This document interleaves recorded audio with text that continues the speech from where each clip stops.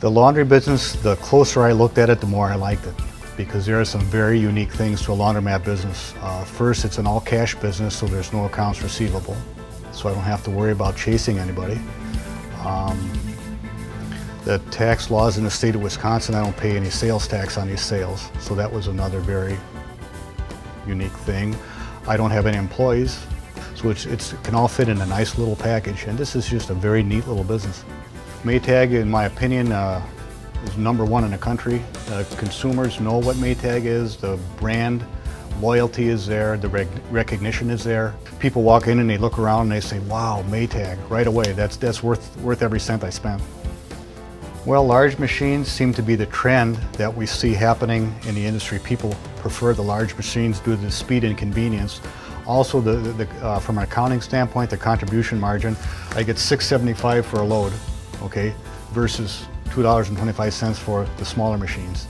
So if you just do the math, I mean, they'll pay for themselves a lot quicker. These were probably paid for about the first 10 or 11 months after I put them in, these large machines.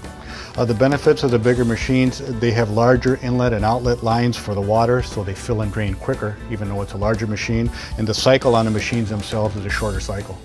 Okay, so you get the same amount done in less time. These are the machines of choice. Customers come in, they get a lot of laundry done in a small amount of time. They come in with blankets, comforters. You can get 3 or 4 of them in a machine like this, and the trend is towards the larger machines. These machines are built to last. I mean, they're Maytags, and I expect out of this row of machines, I'm looking at least 10 or 12 years, conservatively, and with proper maintenance, at least 15.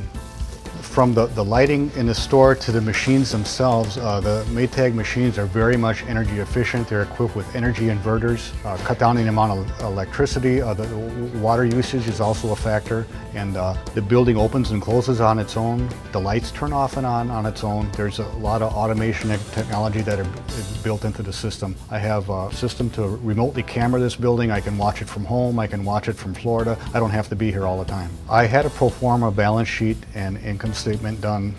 That was all done by the distributor. I went through U.S. Capital, which is Maytag's financing arm, to obtain the financing for the machines for this project. Maytag has the name, the brand recognition.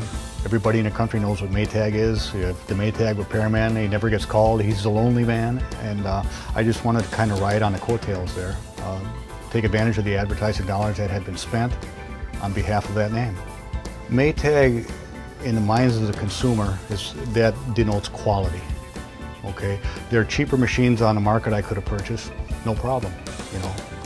But the old adage, you get what you pay for, and I believe that, and that's why I went with Maytag. Everybody knows what Maytag is and the quality they've come to expect from the Maytag name.